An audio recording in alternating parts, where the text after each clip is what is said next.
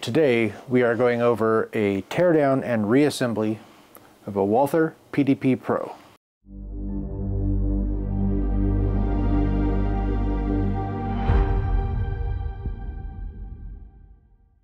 How's it going, everybody? Gonna do a quick teardown field strip of a Walther PDP Pro.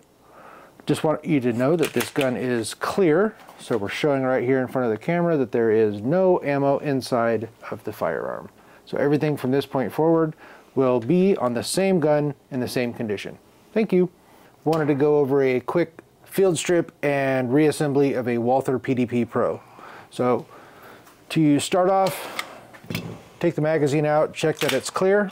We're going to do that 3 times. That's what you normally do. 1, 2, 3. If there was anything in there, it would have ejected. So Walthers are super easy to take down. You simply take a little bit of pressure off of the recoil spring, pull down on this little lever. Hopefully you can see that. Let go, pull the trigger, slide comes off. Once that's apart, take the recoil spring, push forward with a little bit of pressure. You can take that out. Then unlock the barrel and take it out. That is a field strip of a Walther PDP Pro. And I think I said 1911 earlier, but let's go. This one is the gray frame, compact size with the adjustable back straps, the performance trigger.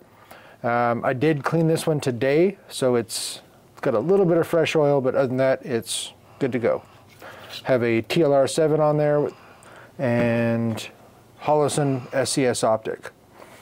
Reassemble is pretty simple. Put your barrel in. Recoil spring, make sure you have the skinny side forward so it fits through the opening in the front.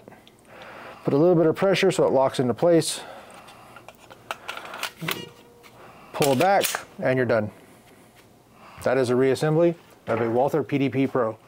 I love Walthers. By the way, if you haven't shot one, get yourself out to the range, rent one, borrow a friend's, do something, whatever you got to do. They are worth it.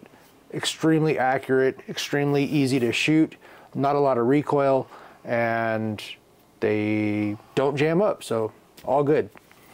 This Walther has been configured to run right-handed or left-handed. So you'll notice on the left side of the gun for right-handed shooters, you have your slide stop and your magazine release. But if you flip it over for a left-handed shooter, you still have a slide stop. And you can convert the magazine release over to the other side so you can run it with your thumb on your left hand. Kind of a neat little feature. This gun also comes with an adjustable rear sight. Nice thing about these sights is Walther said, why reinvent the wheel? Let's just use the Glock sights. They're everywhere. You can find them aftermarket sights at pretty much any retailer across the country and use them. This one does have the adjustable sight, which comes on the 34 and the 35, and it comes with the standard front sight. You can get aftermarket suppressor height sights from Trigicon or other companies and just throw them on and they work, but you don't need to if you're running the Adolescent SCS because it co-witnesses with the factory height sights.